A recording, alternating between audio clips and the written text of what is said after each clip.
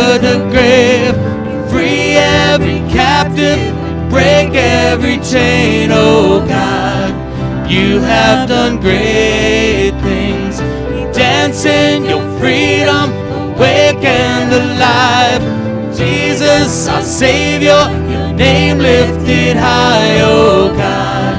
You have done great things.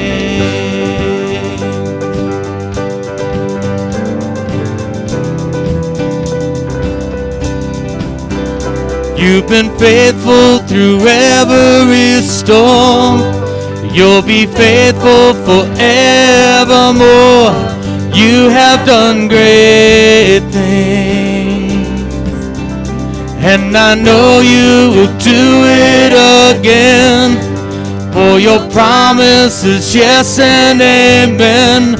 You will do great things. God, you'll do great things.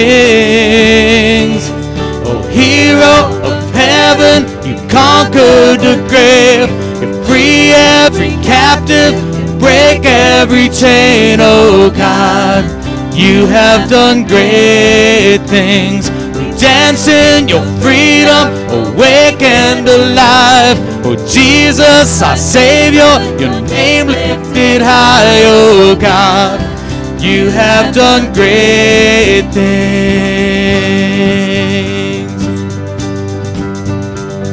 And hallelujah, God, above it all. Hallelujah, God, unshakable. Hallelujah, you have done great things. And hallelujah, God, above it all. Hallelujah, God, unshakable. Hallelujah, you have done great things. Hero of heaven, you conquered the grave. You free every captive, you break every chain, oh God. You have done great things. We dance in your freedom, awake and alive. Oh Jesus, our Savior, your name lifted high, oh God. You have done great things. Oh hero of heaven, oh hero of heaven, you conquer the grave. You free every captive, you break every chain, oh God. You have done great things. We dance in your freedom, awake and alive. Oh Jesus, our Savior, your name lifted high, oh God. You have done great things. You have done great things. You have done great things. You have done great things.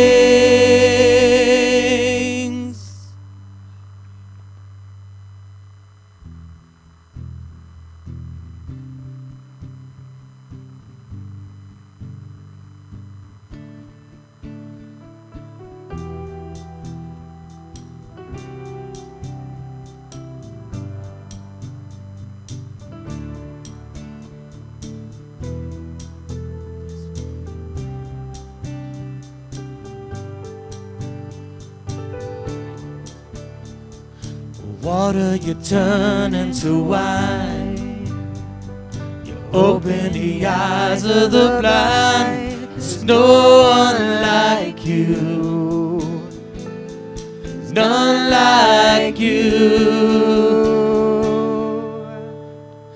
Into the darkness you shine, and out of the ashes we rise. There's no one like you. None like you. Our God is greater, our God is stronger. God, you are higher than any other. Our God is healer, awesome in power. Our God, our God. Oh, you're great, oh God. Into the darkness you shine. And out of the ashes we rise. There's no one like you. There's none like you. Our God is greater, our God is stronger. God, you are higher than any other. Our God is healer, awesome in power. Our God is greater. Our God is greater, our God is stronger. God, you are higher than any other. Our God is healer, awesome in power. Our God, our God.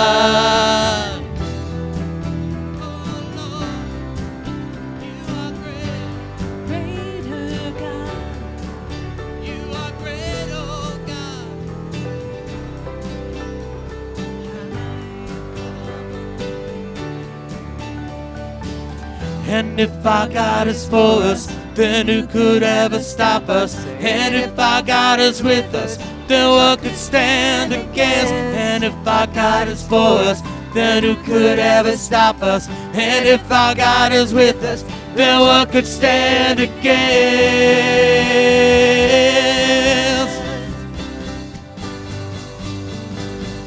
What could stand against?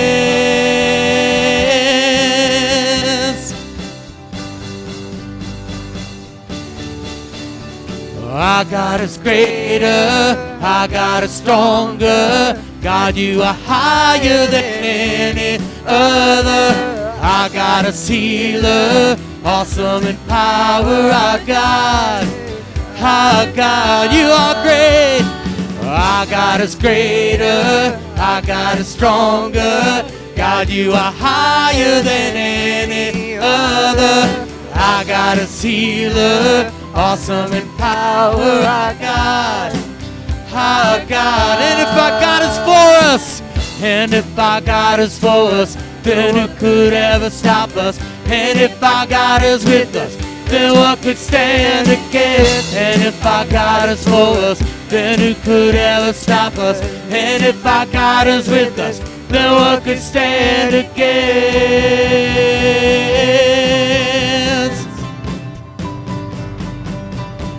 What could stand against?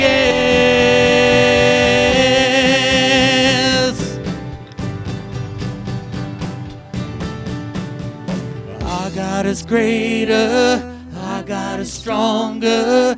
God, you are higher than any other. Our God is healer, awesome in power. Our God, our God.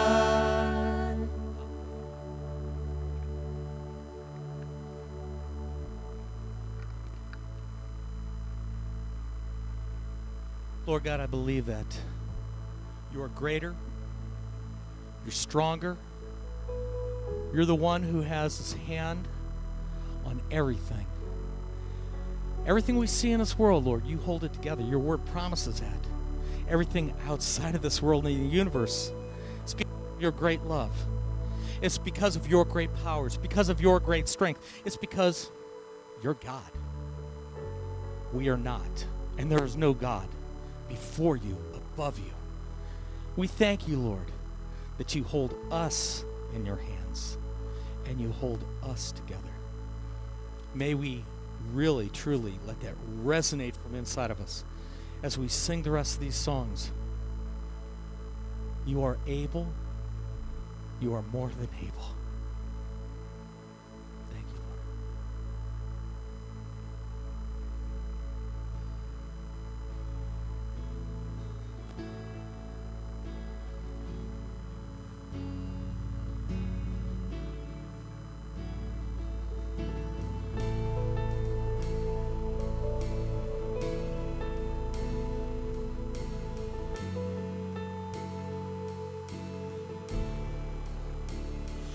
God is able, He will never fail.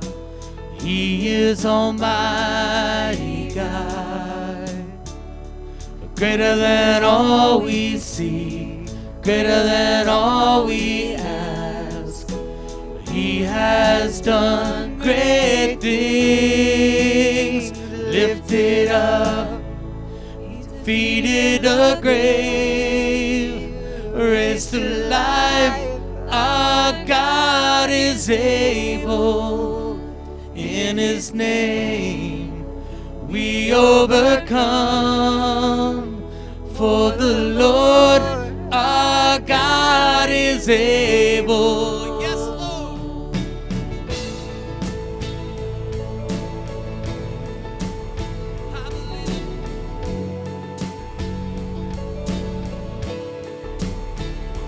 God is with us.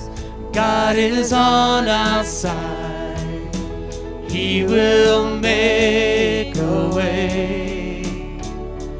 Far above all we know, far above all we hope. He has done great things, lifted up, defeated the grave, raised to life. Our God is able. In His name we overcome. For the Lord our God is able.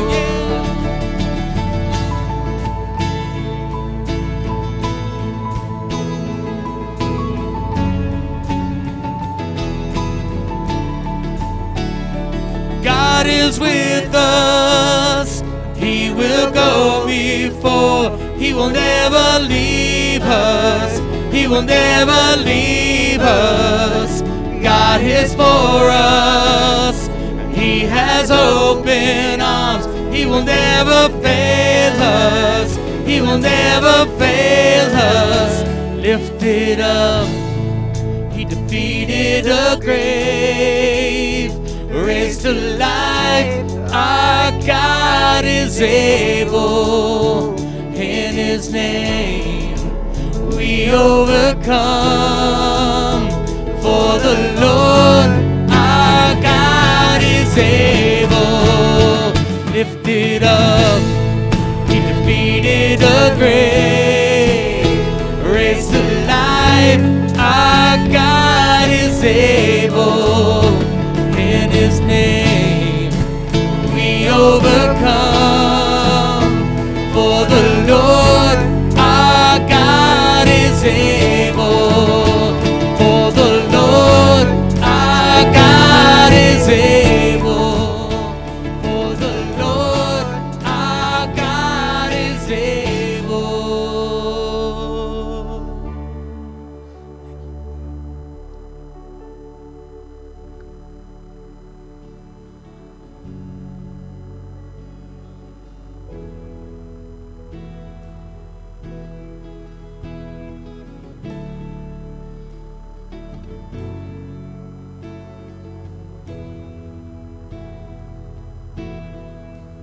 You give life, You are love, You bring light to the darkness, You give hope, You restore every heart. Let's sing that again. You give life. You give life, You are love, You bring light to the darkness, You give hope, You restore every heart that is broken. Great are You, Lord.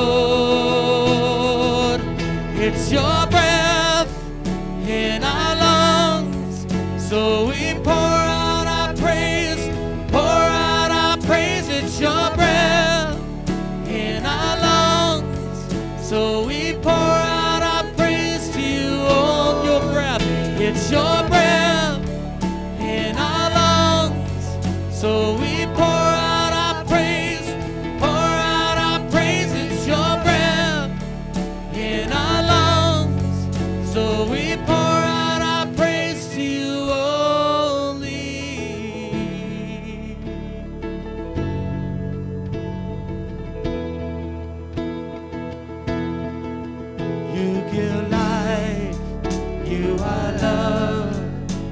bring light to the darkness. You give hope, you restore every heart that is broken. Great are you, Lord. It's your breath in our lungs, so we pour out our praise, pour out our praise. It's your breath in our lungs, so we pour out our praise to you only. It's your breath in our lungs, so we pour out our praise, pour out our praise. It's your breath in our lungs, so we pour out our praise to you only.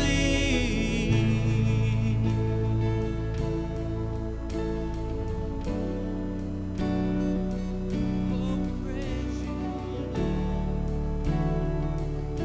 with every breath we have.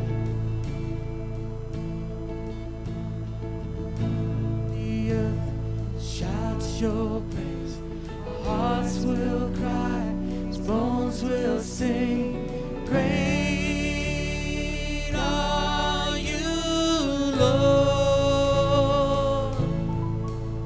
And all the earth will shout your praise, our hearts will cry, His bones will sing.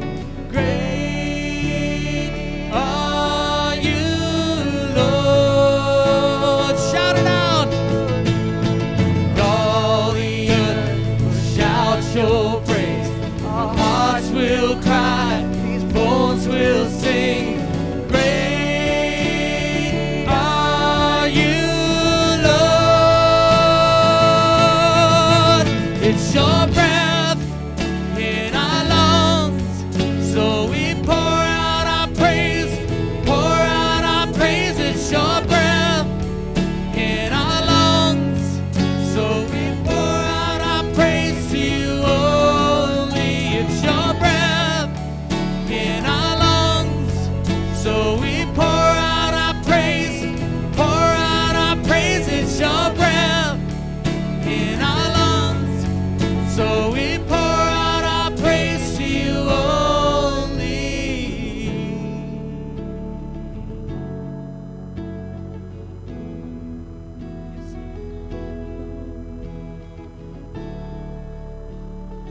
Great are you, Lord. Let's proclaim that to Him. Great are you, Lord. Oh, your high and lifted up. Great are you, Lord. One more time, just proclaim that. Great are you, Lord. Right where you're at, just praise God for how great He is, for the great things that He has done, and just the fact that He Himself is great. Can we do that, Lord? We give you praise. We join all of heaven in pronouncing our praise to you, Lord Jesus. We lift you up. And it's that greatness that we praise you about, that we hold on to today, and that we trust and believe that you are still that God that answers prayers. You are still that God that does miracles. You are still that God that makes a way where there seems to be no other way. So, Jesus, it's with that in our hearts and in our minds that we come to you today. Hallelujah. I want us to trust God today that He will meet every need according to His riches and glory, according to what His Word says. His Word says He's a healer and a provider. He restores. A lot of these things that we've just sung about Jesus, it's so true. It's right from His Word. And some of us, we need that today. We need the Lord to provide for us in some way. We need God to restore what the enemy's tried to break and destroy. We need God to be the healer, and He's able. He's able to do more than we could even imagine Him doing. And so today we're going to trust Him, and we're going to believe that He will do everything that His Word says that He will do. And I want us to pray today. And if you're joining us live on the Facebook stream, perhaps you can go ahead and if you have a need today, or if you want prayer for something specific, why don't you go ahead and type that in the comment section, and we will use that as a prayer list. And all those that are watching online, they'll see your prayer request, and they'll pray for you as well. And we're going to pray for one another. We're going to pray for those that we know that are in need. We still have a number that are recovering from surgery. I especially want us to remember Juanita Di Tommaso today, who is just needs a great touch from the Lord. She left a voicemail for me last night, and just asking her church to pray for us. And I know that we can do that.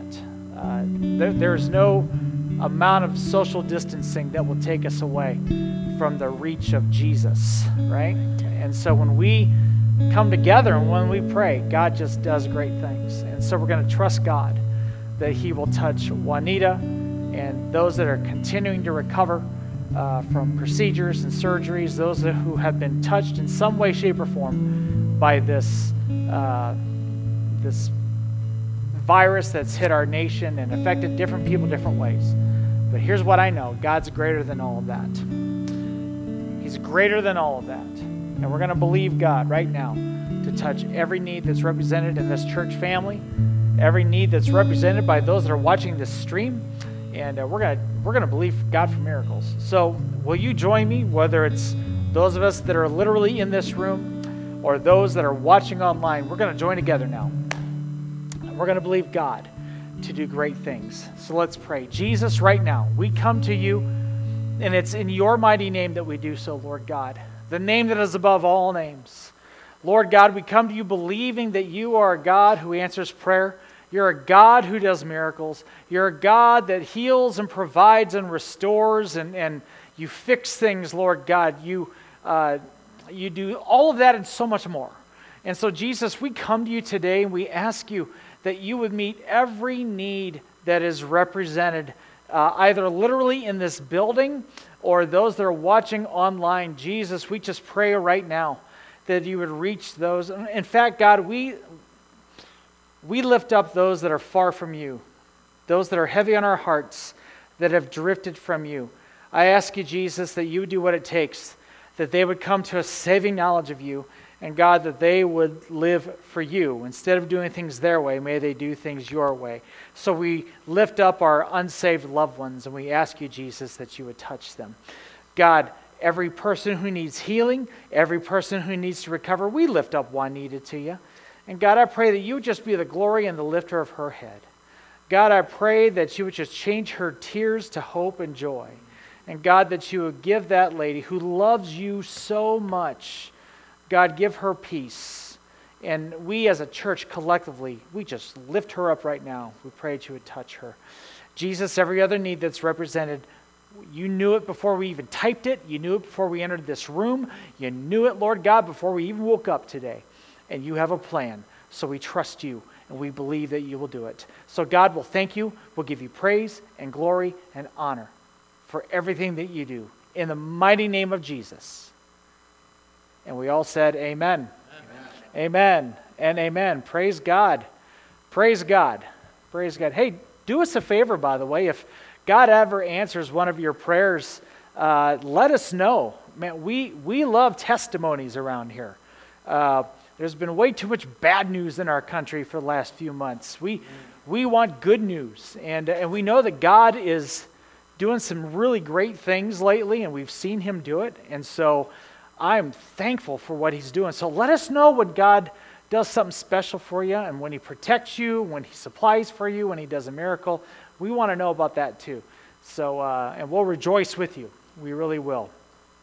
Praise God. Well, speaking of rejoicing, I am thrilled to announce that in 2 weeks from today, June the 7th, we will be having public, live, face-to-face services here in the church again, and we're excited about that. And that will take place on Sunday, June the 7th, beginning at 10 a.m. And we are thankful that we have this opportunity to worship again. As I said before, you'll probably notice a few adjustments and changes. For example, all of the chairs in the sanctuary have been replaced with pillows. And so if you ever needed another reason to sleep during my sermon, now you've got it. So it's kind of cool. And with a matching Snuggie in the wintertime. So keep that in mind as well. It'll have the Bethel logo. No. But we have rearranged just a few things. We've rearranged the chairs just a little bit. And now here's what I know. I've had several people tell me, well, Pastor, I'm glad that you're opening up. I'm still going to wait a few weeks. And you know what? That's fine, because here's the good news. We're going to keep doing this live stream thing. And so you don't have to miss what's going on in here, even though you might not be in here. Okay, now, here's what I know.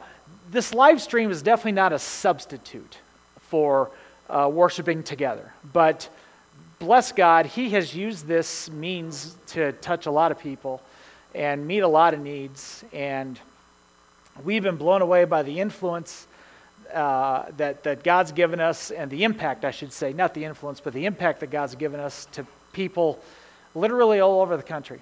And we're thankful for that. So we know that we need to continue doing this, and so we're going to. But I can't wait to worship together with you all again. So many of you, I miss all of you, even the weird ones. I miss you too, and you know who you are. And yeah, and we have people on the stage raising their hands because yes, that's me.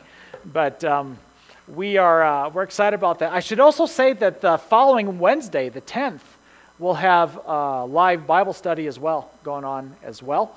And so I'm excited to just start getting in the groove again. Now, you're going to be hearing from me all throughout these next 2 weeks, special announcements in regards to our reopening and what that's going to look like and what that entails. And so if you have email, or if you're watching me right now, you'll be able to catch my announcements. And we'll be touching on different things like what we do with kids ministry and things like that. So I'll give you all those details as we go day by day here. And so I'm excited about this. So mark it on your calendar, June the 7th. It's going to be a great day. We're going to rejoice together. And while I'm at it, why don't I give you the weekly schedule for this week? I'm going to be online a few times to chat with you and to be with you this week. Obviously, right now we're live streaming our service. Tomorrow's a holiday, Memorial Day, and so whatever your tradition is, I hope you are able to enjoy it.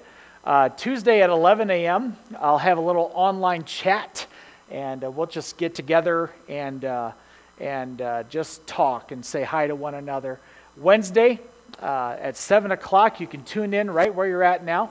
You'll be able to see our online Bible study. Friday at 11, I'll have an online prayer meeting where we will be seeking God together on behalf of you and our country and our church. And then next week, again, we're going to be live streaming our service. So excited about all of that. So make sure you tune in and catch us, and good things are happening here. So we're thankful. The worship team is going to minister in song one more time, and during that time we want to give you a chance to give. And I've said it so many times, whoever would have thought 2 months ago that the Lord would not only take care of the financial needs of a church during this crazy pandemic time, but the Lord would actually increase our giving at that time. I mean, it has been mind-blowing to see what the Lord has done in these last several weeks. And I will tell you, it's because of faithful givers like all of you. And when I see you mail your checks online, and that's an act of worship that you're doing. And those of you who mail them snail mail, I guess that was a rim shot. I'm not sure what that was. So I wasn't even telling the joke, and I'm getting rim shots. That's awesome. But But those of you who mail in your checks, George is awesome. I love George. He's just the best. And but those of you who send your checks through the mail, those of you who go to our website online, it's just awesome. And so thank you. God is using you so greatly. I can't emphasize that enough. So we want to give you a chance again. And if you'd like to give online at this time, we're going to flash that address on the screen. It's bcot.org/give. And thank you for your faithfulness. And thank you for your giving. It's you have made me proud of you. You really have. And I brag about, I literally do this. I brag about all of you to other pastors. And it's like they really need to be jealous because I have such a great church here. They shouldn't be jealous, but man, I'm so thankful that I have the church family that I have. It's just great. So love you so much, and I'm so proud of you, and I thank you. So let's give, and let's worship the Lord in this time. And then as soon as we're done singing, I'm going to bring forth the word here today. Okay? Can I pray for you? God, I pray for every financial need that's represented in this service here today. Whether they be in this building, whether they be watching live, maybe they're watching us later on our YouTube channel, God, whatever the case might be. I pray, God, that you would meet every financial need that's represented here, God. And in this time that we give, we trust you that you will bless the gift and the giver. Make this church wise stewards of what you bless us with. But God, don't stop there. Bless those that give. And I pray that we would give today with a joyful heart. And Lord, that you would show your goodness through every giver that is represented here today. God, there may be some that are in a place where they don't feel that they can give. Lord, would you just touch their heart? Let them know it's not about an amount. It's about our hearts to you. And God, I ask you that you would just wrap your arms around them and provide unexpected blessings for them. And I'll thank you. In Jesus' name, amen.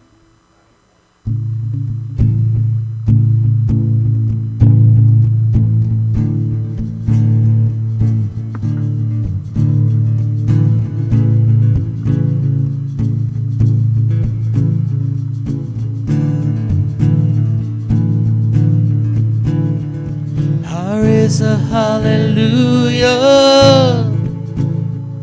in the presence of my enemies. I raise a hallelujah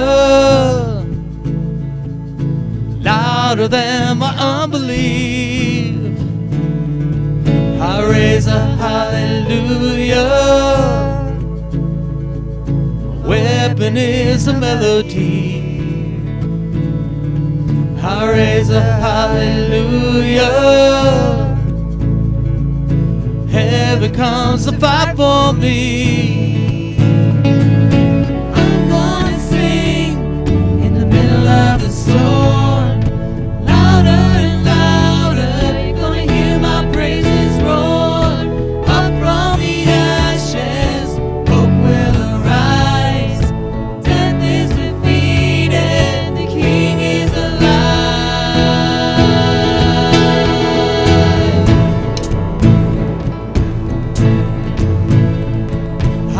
A hallelujah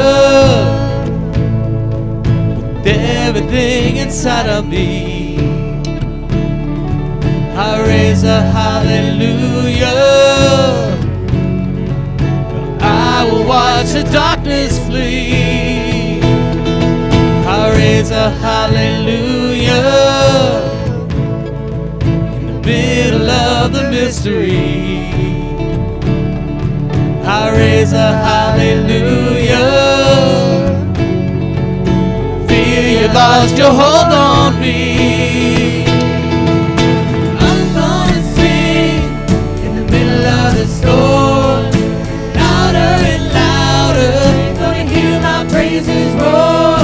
Up from the ashes, hope will arise. Death is defeated, the King is alive. Sing in the middle of the storm. Louder and louder, you're gonna hear my praise.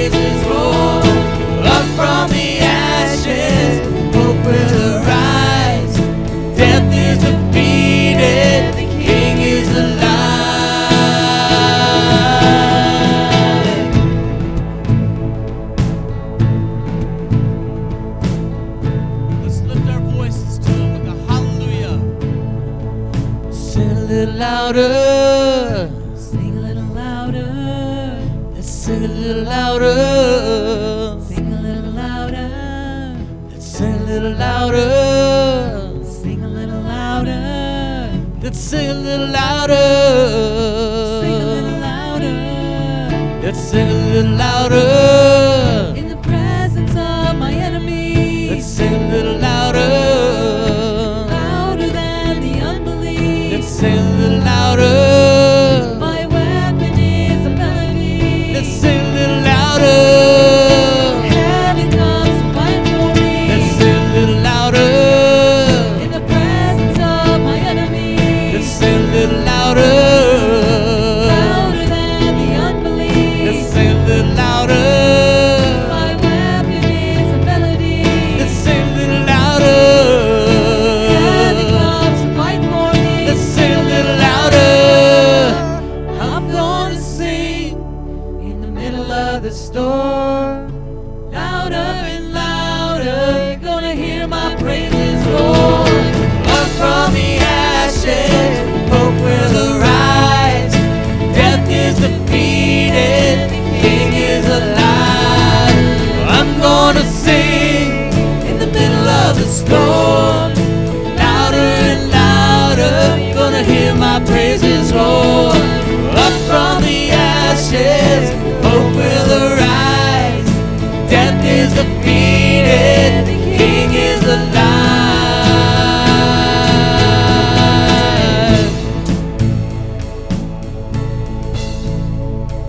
I raise a hallelujah. I raise a hallelujah. I raise a hallelujah. I raise a hallelujah.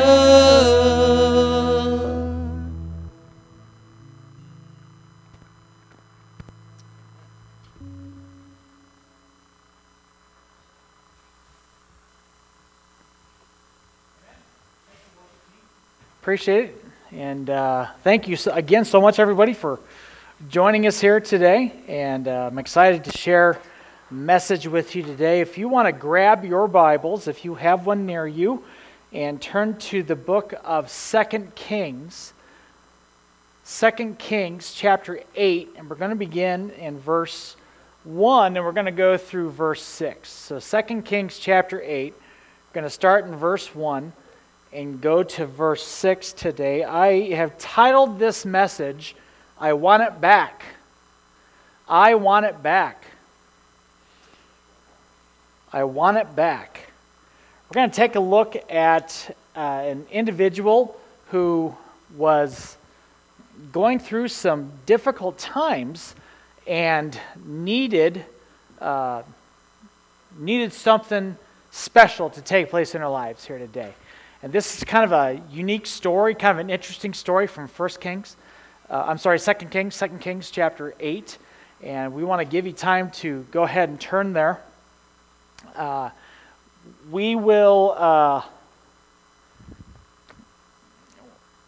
going to take a look at a woman whose name we don't even know.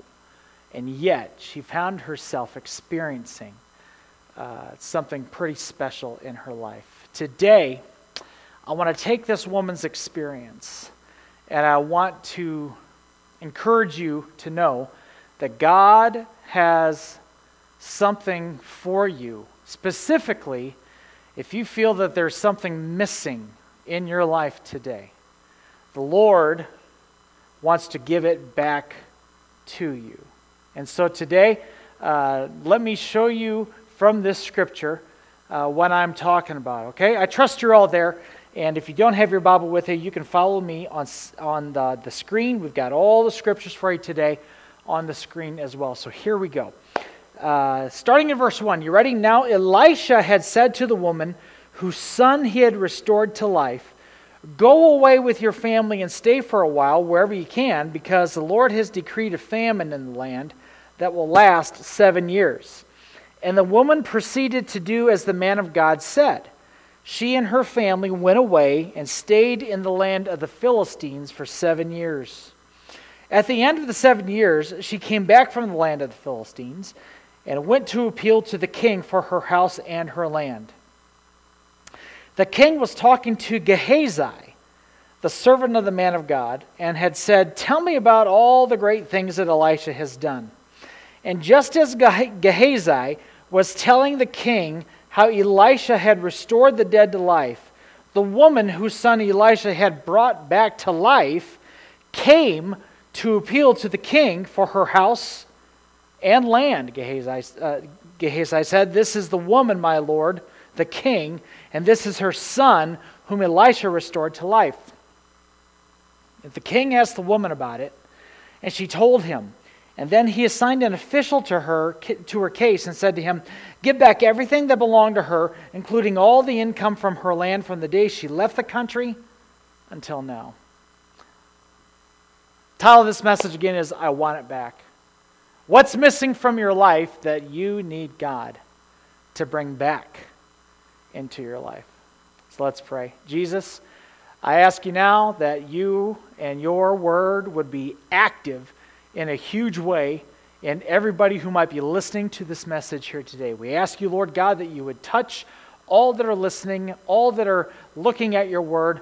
God, your word never returns back void. So God, we trust you to do great things with it, and we'll thank you and give you the praise today in Jesus' name. And we all said amen. Amen. Now, this is not, I'm going to get my water. This is not the first time that we have seen this woman in Scripture. In 2 Kings chapter 4, we're not going to turn back there, but in chapter 4, so we're in chapter 8 today. So 4 chapters prior, we see this woman kind of pop in.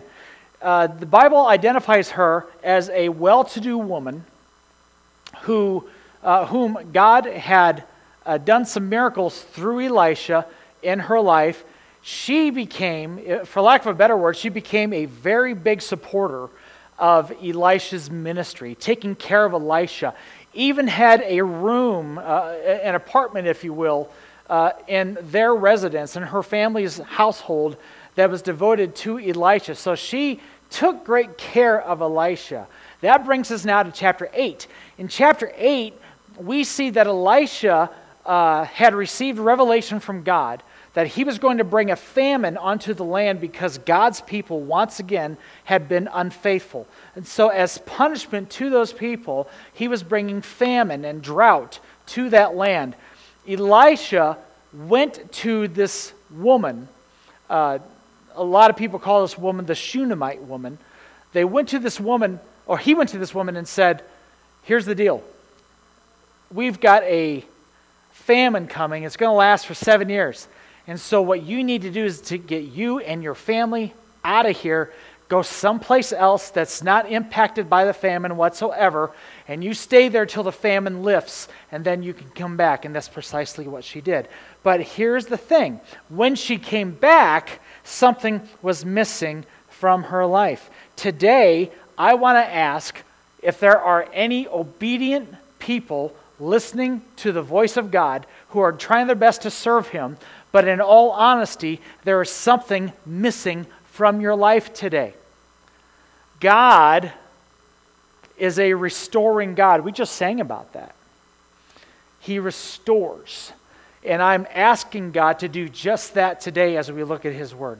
So, here's how I want to accomplish this. I want to look at 3 parts of this story here today. There's 3 parts of this story that I want to isolate and kind of give us to check out and to read together and learn from here. And I think you're going to be blessed by what God has to say to us from this scripture. So let's take a look at the first part. I can't talk today. Not good if you're a preacher. But let's take a look at the first part. I want to take a look at the person whom I call the outcast. The outcast. Let's dig a little deeper and let's look a little closer at the woman who is the central figure, really, of this story. Now again, look again at verse 1 and verse 2. We've got them all together. It says, "Now Elisha had said to the woman whose son he had restored to life, 'Go away with your family and stay for a while wherever you can because the Lord has decreed a famine in the land that will last 7 years. And the woman proceeded to do as the man of God said. She and her family went away, and they stayed in the land of the Philistines for 7 years.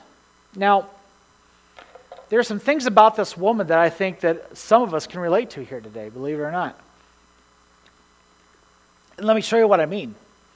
In verse 1, we see that this woman had seen the miraculous take place. She literally saw the supernatural moving of God take place. Remember when I mentioned chapter 4 of the same book?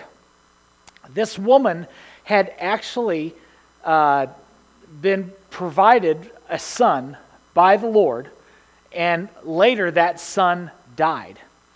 And Elisha was used instrumentally to pray in a unique way, but to pray for the son, and the son came back to life. This woman had literally seen miracles take place, literally saw the dead raised, her own child brought back to life. See, I'm talking to people who have experienced the miraculous today. Many of us in here, we can testify today that we have seen God answer prayer. We can testify today that we have seen the supernatural take place. We have seen answers to prayer. We've seen miracles. We have seen great things. But how many of you know that doesn't mean we always have it all together? How many of you know that sometimes life isn't perfect, even if our history with God is really good? Maybe the present part of our life isn't so great. And maybe there's something missing in the midst of the miracles that we've seen in the past. She had seen the miraculous. Secondly, she was mindful of the Lord's directions. Not only had she experienced and seen the miraculous, but she was mindful of the Lord's directions. Again, we saw in verses 1 and 2, Elisha, who was the mouthpiece of God. Let me remind you how this worked, okay? They didn't have the Bible like we have back then.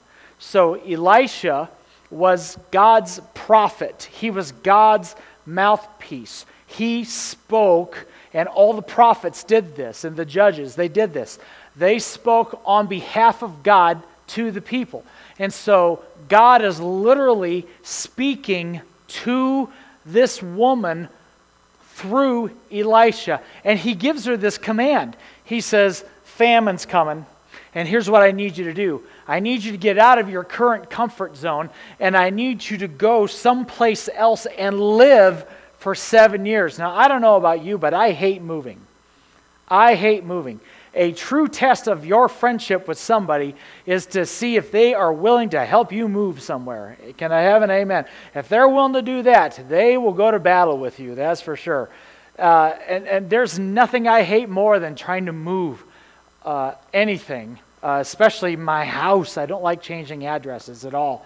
This woman with her family, and again, this woman was a well-to-do woman, so good chance that she had quite a few possessions, good chance that she had quite a nice residence, and she was told by Elisha, you need to get out of town. Not just for a day, not just for a week, and not just for a month, but you need to get out of town for 7 years. As long as this famine goes, you need to get out. So she was taken to a place that was really out of her element, that was out of what she was comfortable with. But she was obedient. May I applaud those of us who are willing to obey God and listen to His, not only just listen to His word, but to obey His word. May I applaud those of us who are willing to do that even when it's uncomfortable to do so. Even when it takes us out of our comfort zone. And even when being taken out of our comfort zone is an extended amount of time. That's precisely what this woman did. I got to tell you, there's some great things about this woman. She was a supporter of the prophet Elisha. She had seen miraculous answers to prayer, including her son being brought back to life. She listened to the instructions of God, was very mindful of that. But she had something missing. Something was missing. Something was missing. So she was obedient to God. She's gone for 7 years. And when she comes back and tries to reclaim her house, she doesn't own her house anymore. She doesn't own her land anymore. Now, we're not sure what happened here. Maybe some people just grabbed it during the famine and said, it's mine now. She's been gone, so squatter's rights, I'm just going to take it. Maybe some members of the ruling leaders or the government, maybe they took it. We're not sure what went on here. All we know is this, okay?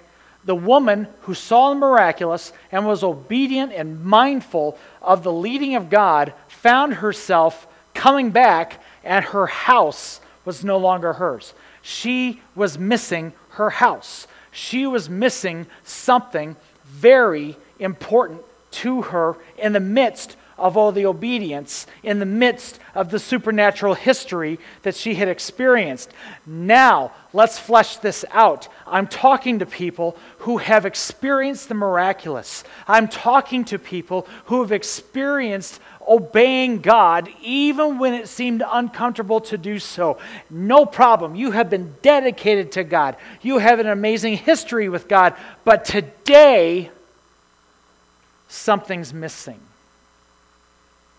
May I ask you, is there something missing from your life that rightfully should be there?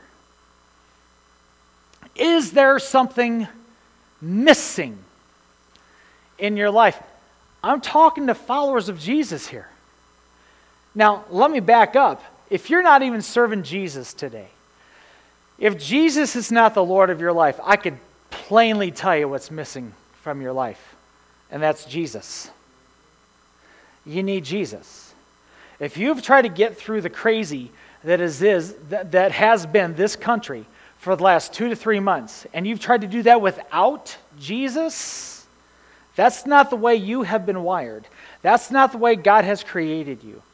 God has created you to supernaturally depend on Him, and that He would be the answer to everything that you need. So I would encourage you today. In fact, at the end of the service, I'm going to give you a chance to get your life completely right with God. But I will be honest with you, I am primarily even talking to people who are already serving God, who've already had great things happen, who know what it is to serve Him and obey Him. And they could point to testimonies where God's been faithful. But today, something's missing from your life. What could that be? For you, it might be your happiness. It might be your fulfillment in life. You're just not fulfilled. You're not satisfied. You're not happy. Maybe your sense of security is missing right now. And so you've tried to replace that with relationships, maybe even a wrong relationship. You've tried to replace that with something that's visible. Maybe today your health is missing. Maybe there was a time where you were pain-free. Maybe there was a time where you didn't wake up so sick all the time. Maybe there was a time in your life where you had so much more peace in your life. Maybe you're kind of lonely today, and your friendships, quality friendships. I'm not talking about Facebook friendships. I'm talking about real, genuine friendships. Maybe that's missing from your life today. Maybe your hope. Maybe your love for other people. I mean, the list can really go on and on. Is there something, child of God, that is missing from your life. See, what made this woman the outcast was the fact that she was previously well-to-do and doing great. The Bible even identifies that she had a husband before this famine took place. Now we have no record or mention of her husband at all. It seems to be just her and the boy, and it appears that she might be homeless and husbandless, making her in that society a bit of an outcast. And what she once had is no longer there. I'm not here to call you an outcast. What I'm here to tell you is that it is possible to have the resume that this woman had and to be missing something very important in your life today. And that brings me to number 2. We saw the outcast, this woman, the Shunammite woman, who had experienced so many wonderful things. But secondly today, I want to take a look at her outlook. Not only do I want to take a look at the outcast, but I want to take a look at the outlook here today. What was her plan? What was her attitude with this? What was she going to do? I actually love her response. Look at verses 3, 4, and 5. Verse 3 says, "At the end of the 7 years, she came back from the land of the Philistines, and she went to appeal to the king for her house and her land." The king was talking to Gehazi, the servant of the man of God, and had said, "Tell me about all the great things that Elisha has done." Look at verse 5. "And just as Gehazi was telling the king how Elisha had restored the dead to life, the woman whose son Elisha had brought back to life came to appeal to the king for her house and land. Gehazi said, 'This is the woman, my lord, the king, and this is her son whom Elisha restored to life.'" What was this woman's outlook? What was her plan? See, what she did is the same thing that I am going to challenge you to do today. Her outlook was this. Number 1, I'm going to come to the king. I'm going to come to the king. I'm going to go to the king. I'm going to approach the king about my situation. I have some good news for you. Each and every one of us, we have a king. God the Father, the King of all kings, whom we can approach today, whom we can come to and give to him our needs and to give to him our requests. See, this is an amazing privilege that we have as Christians. Do not miss this. See, you don't have to have a go-between to get your needs met. You don't have to call me. You don't have to email me and tell me to put a good word in with the big guy for you to get your miracle, for you to get your answer. That's not how this works. You can go directly to the king. This woman, this outcast, if you will, made the decision to go directly and have an audience with the king. We still have that same privilege. Hebrews chapter 4, verse 16 tells us this. It says, "Let us then approach God's throne of grace with confidence, so that we may receive mercy and find grace to help us in our time of need." You see, this woman had a king whom she could appeal to get her house back. You have a king whom you can appeal to get your happiness back, to get your joy back, to get your health back, to get your security back, to get what has been missing from your life. Maybe for years it's been missing from your life, but today you have a king whom you can go directly to, the King of Kings, Jesus Christ, and he is here to hear you and to give you your grace that you need in your time of need. What an amazing privilege. Her outlook started with this: I'm going to come to the king. I'm going right to the king. Secondly, our outlook here, our plan is not just to come to the king. But let's trust the timing of the Lord. Now, a lot of us don't like this part. Okay, we're okay with praying. In fact, and let me just say, okay, the last thing you need to do at this point in your life, if something's missing from your life, the last thing you need to do is put a distance between you and the King. That's the last thing you should do. What you need to do is approach the King with confidence. But then when you do that, you need to trust that God's got a plan here and that He's going to work this out. Now, this story is amazing because I believe it's verses 4 and 5. The king, for some reason, has an audience with Elisha's servant. His name is Gehazi. Don't name your children this name. But Gehazi, you'll never find a bookmark that has Gehazi on it, so don't do it. So Gehazi is sitting there, or at least standing there, with the king, and the king says, "Hey, Gehazi, you know what I'd like from you?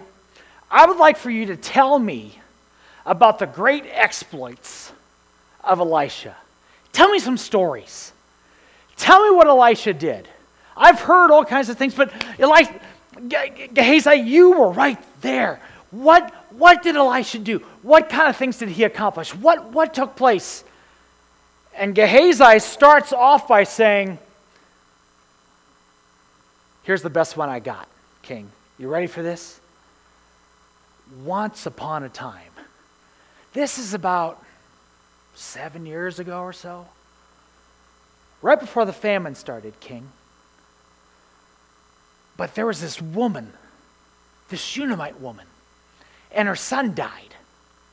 And Elisha prayed for him, and he came back to life. Now, did you catch the story? While Gehazi is telling the story, this is like the greatest sermon illustration you could ever ask for. While he's telling this story about this kid coming back to life and the mom of the kid, who walks in? The mom and the kid. The very people that Gehazi was telling the story about, in they come. Do you think that was a coincidence?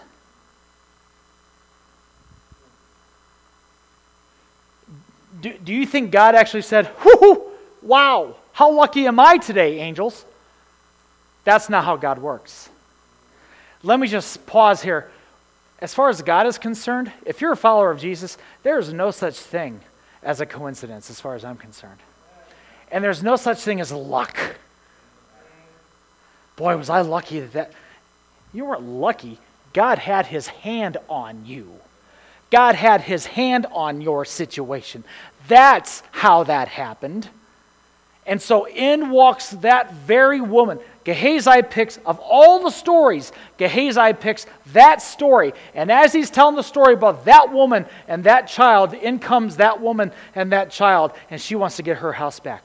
Do you think that timing is coincidental? Absolutely not. You know what Ecclesiastes 3, verse 1 tells us?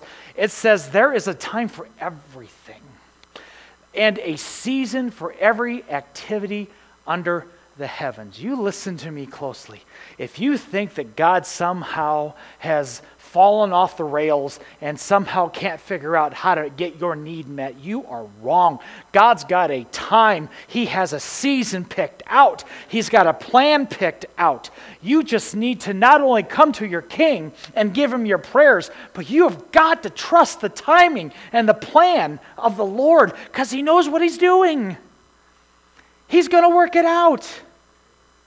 Christian, do you think it's actually just a stroke of luck that God blessed you financially at just the right time? Or let me rephrase that you came across some money when you needed to have that financial need? Do you think that was just luck? No. It was at that moment that God forgave that debt.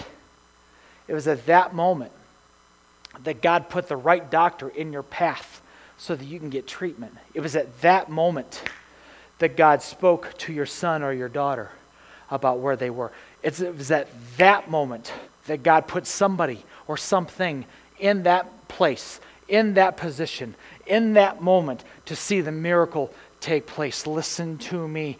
Come to your King. Approach him with confidence today, but trust that his timing is always perfect. Always perfect. He knows what he's doing. He knows what he's doing. God's not faking it. God is not just trying to get by.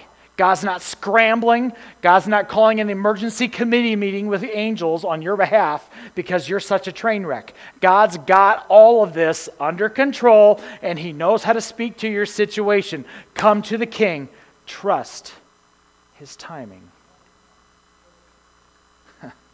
We've seen the outcast. We've seen this woman who was at least homeless and might have even been husbandless. We saw her outlook. I'm going to come to the King, and I'll trust his timing. But I want you to take a real close look at the outcome. What took place when this woman, who had been nothing but faithful, approached the King? Look what happened. Look at verse 6. Verse 6 says this: the king asked the woman about it, and she told him. Basically, yeah, that's me. This is my boy. He's around 10 now. He's bigger. Still alive. And what did the king do? Then he assigned an official to her case and said to him, look at the orders. You ready? Give back everything that belonged to her, including all the income from her land from the day that she left the country until now. Oh, this is good.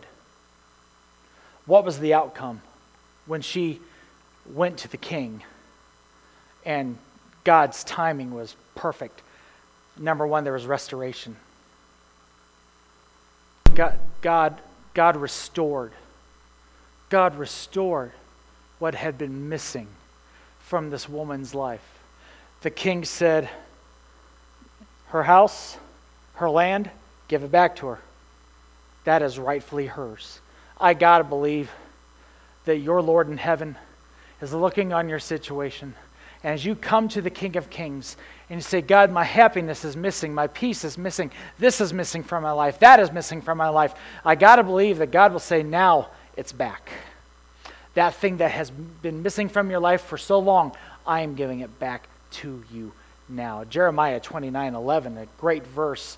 For I know the plans that I have for you, declares the Lord. Plans to prosper you and not to harm you. Plans to give you a hope and a future. Look at 1 Peter chapter 5, verse 10. It says this: and the God of all grace, who called you to his eternal glory in Christ. Look at this. After you have suffered a little while, will himself restore you and make you strong, firm, and steadfast. Now that verse was given to a bunch of Jewish converts who had been persecuted, but I believe the same principle applies to us today.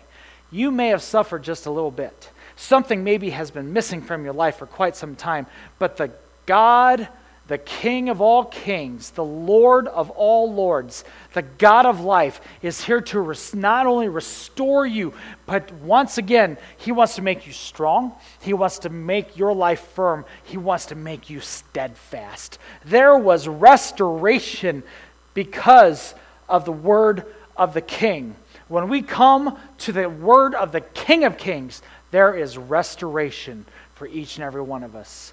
Oh, but don't stop there. Don't stop there. Not only was there restoration, but there was also reward. The king added something. Did you catch that? Verse 6? He said, give the woman her house back. Give her her land back.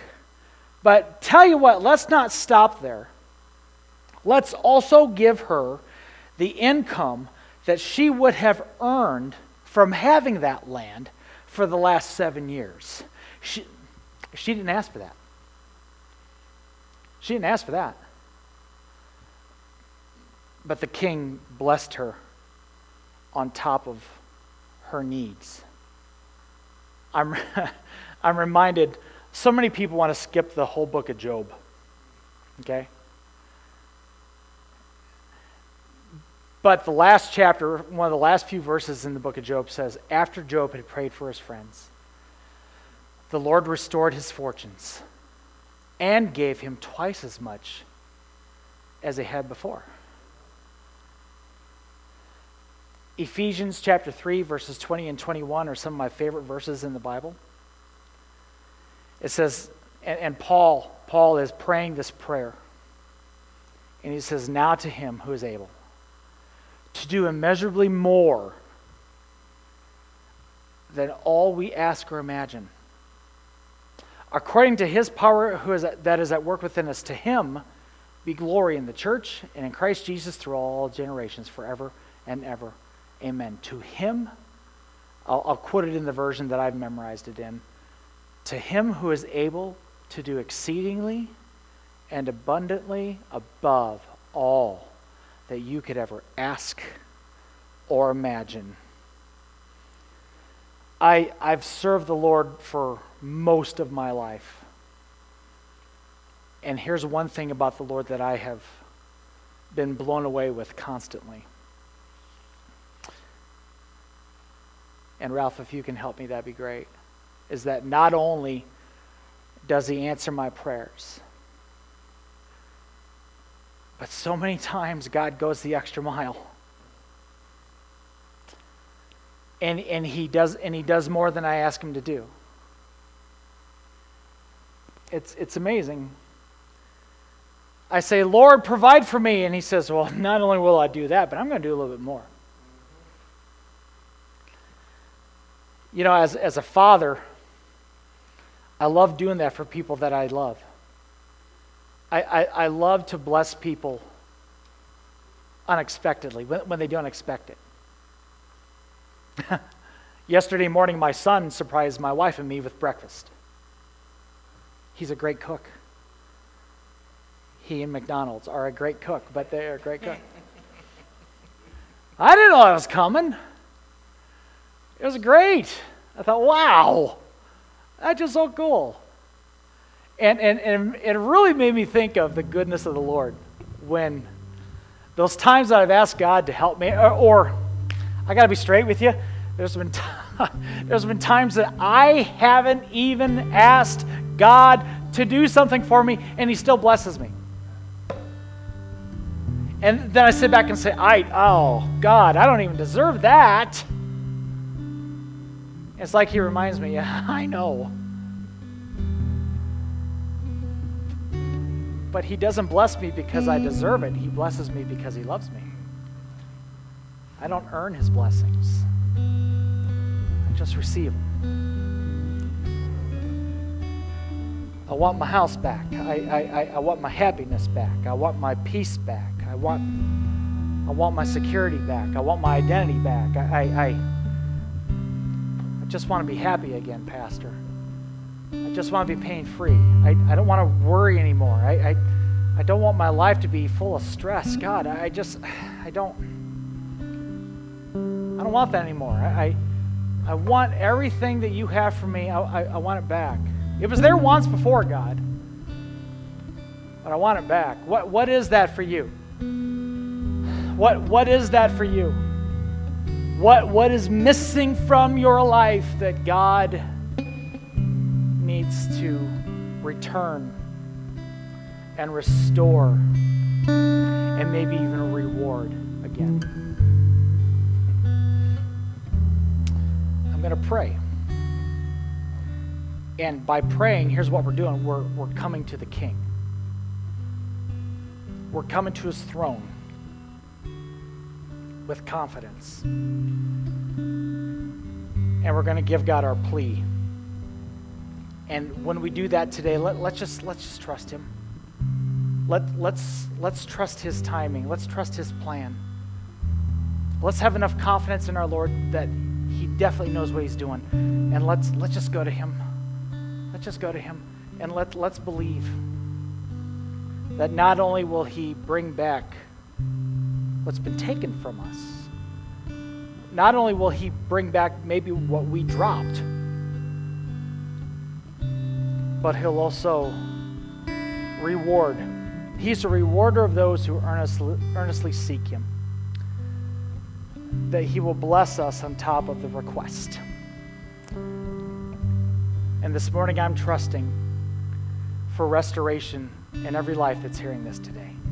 Will you pray with me? And then I want you to worship with as Ralph leads. And let's just seek him during that. Lord, God, I come to you today and I pray that you would restore what's been taken from us. And Jesus, for those of us who are not serving you today, we pray this prayer. Jesus, come into my life. Help me to live for you and not myself. I confess with my mouth that you are Lord, and I believe in my heart that you rose from the dead. And today, Lord God, I make a decision to live for you. I give my life completely to you. So God, if you are missing, I pray that that prayer would be prayed by people everywhere. Jesus, many of us, we've been serving you maybe a long time, maybe shorter than others, but God, for some of us, there's something missing and we need it back. I pray, God, that that moment of restoration will begin today as we approach you, our King, and as we trust you and your plan and your timing and everything that you have for us. We come to you, and Lord, I pray that we would know that you are the God who restores and you are the God who rewards, and God, you are here to meet and touch and be with every single person crying out to you. So Lord, hear our prayers and touch our hearts. In Jesus' name, amen.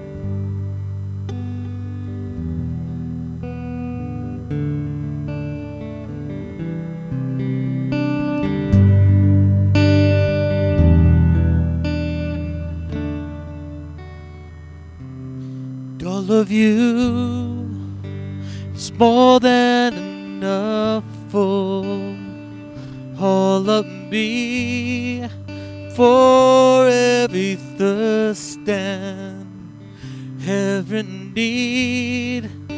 You satisfy me with your love, and all I have in you is more than enough.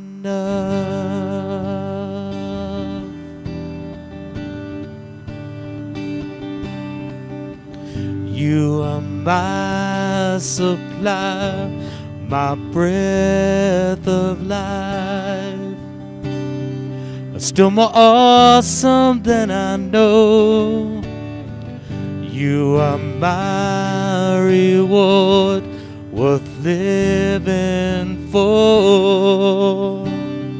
Still more awesome than I know. And all of you is more than enough for all of me, for every thirst and every need.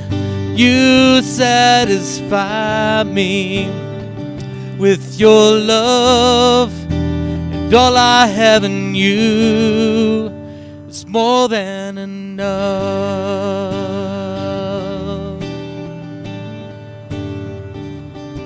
Oh Lord, you're more than enough.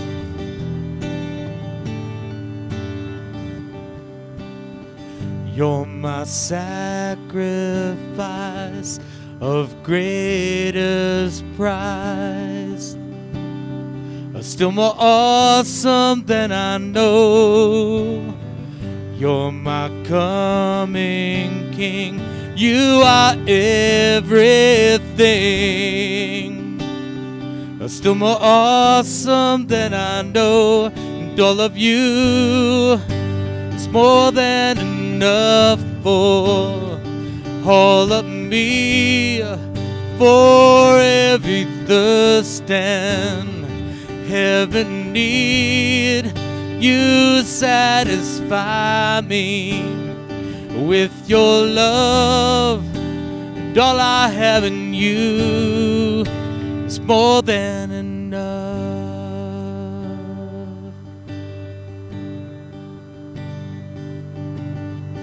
More than all I want, more than all I need. You are more than enough for me.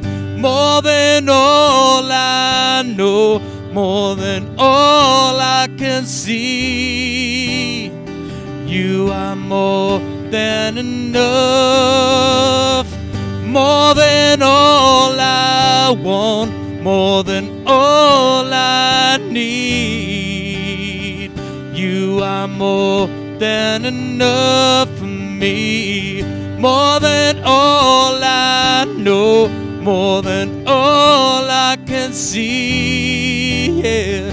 You are more than enough, and all of you is more than enough for all of me, for every thirst and every need. You satisfy me with your love. And all I have in you is more than enough.